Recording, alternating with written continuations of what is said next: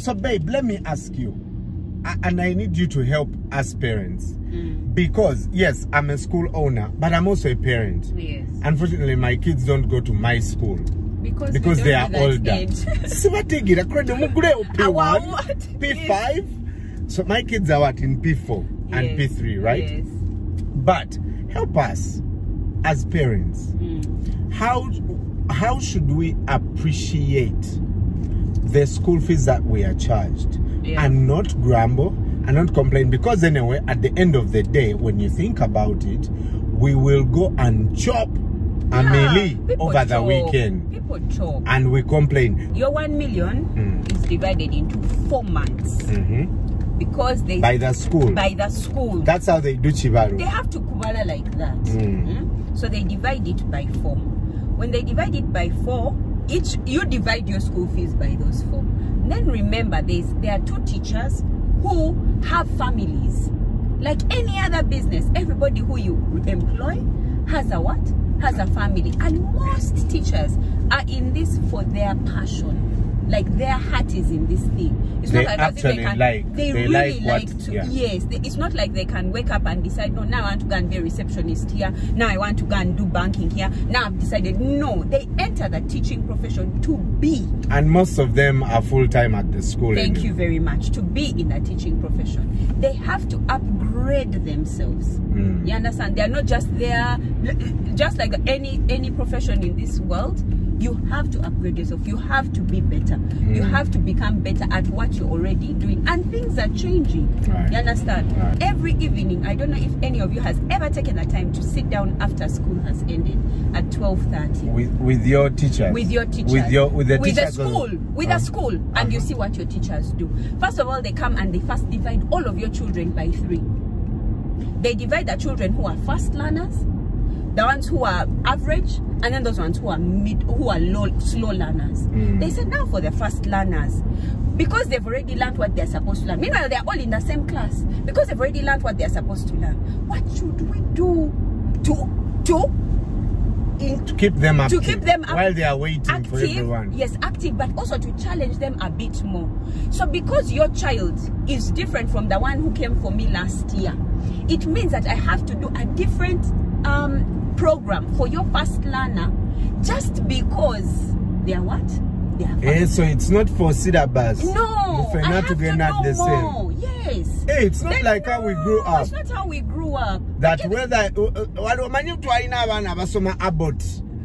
they were studying faster than others. I tell Manuela, you are one. Yes, but you see, even my teachers would still call me in private and say, now you go and read this extra. Either they want you to read the topic deeper, so that you're more conversant with that topic. Because they're like, if you're good, why should we stop you? Yeah. Then there's the average learner who will go with the usual learners. Then there's the slow learner who they have to even add in a bit more because them they are too what?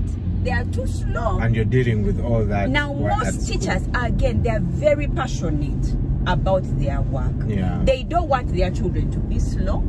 I don't know what it is about this teaching profession, but you want your children to do it. It's like they are your own children. You're really vested in these children. So that is what they are doing with your child. At 12:30 after you've gone, they are still writing lessons for your child for tomorrow. Next day.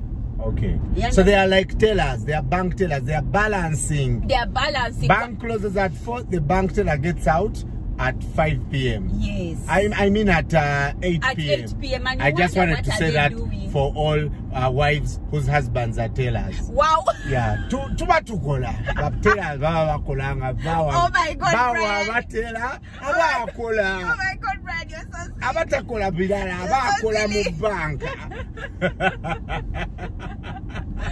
so silly. And all male bank tellers say Amen. Hallelujah. Yes, but also apart from that, brand, this is a business.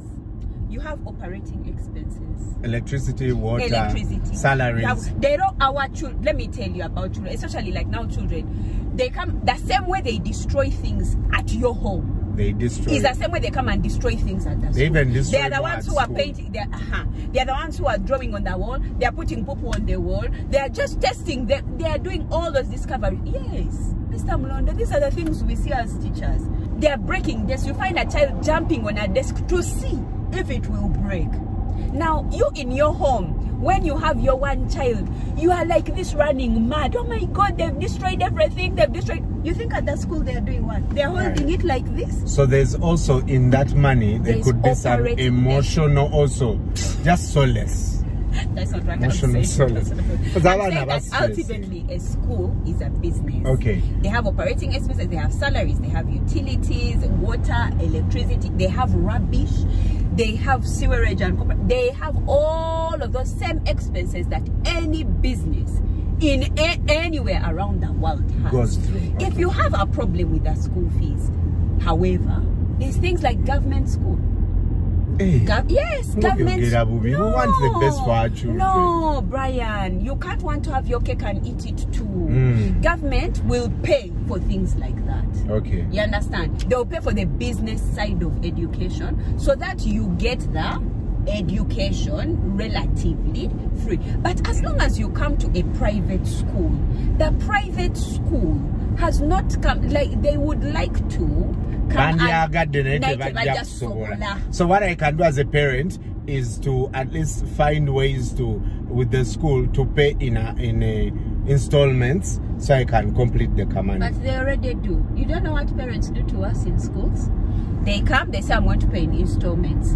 They come, they bring the child. After 1 month, they take out the child. Then you never hear from them again. They've gone to another school. And a child does an entire term in without a different paying school. In different schools. Wow. Or in each term. Then the parent comes and says, I'm going to go. That's unstable. It's very unstable. And then, meanwhile, imagine you were running a business, Brian. And in your business, people come and pay you in installments. The parents who are paying in school fees and complaining about school fees, some of them run businesses where they don't allow installments. Yeah. In fact, they put signposts there. Mr. Credit is on leave. One wabirawo Mr. Cash. No governor. Yes. Order with cash. Order with cash. Management. So I truly believe makes sense. Yes. Even when they're receiving salaries, they want it in what? In full. They'll go and chop money. Like after they say the school fees, all arms go up. People's arms go up. Right. All right. So tell us, guys. Talk to us and tell us, what do you think about the school fees situation? And if your teachers or school owners would honestly want to hear from you, because as parents, we want the best for our children, but at the same time, we shouldn't break the bank educating people. Because yeah, it is education. It should be a right. And I want to remind you, no, like you guys, not because I'm actually a school owner, but you guys, the Cradle is dope. The Cradle is dope. If you've never heard of something called the STEAM curriculum, yo, nange chankubye wala. I was seeing a picture of I think how old was that baby? A 2-year-old learning about how lungs work. Yeah. I certainly never studied that when I was 2 years. No, I saw a microscope.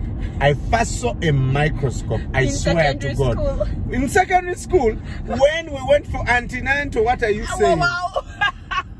I at IHK. Yeah. For real.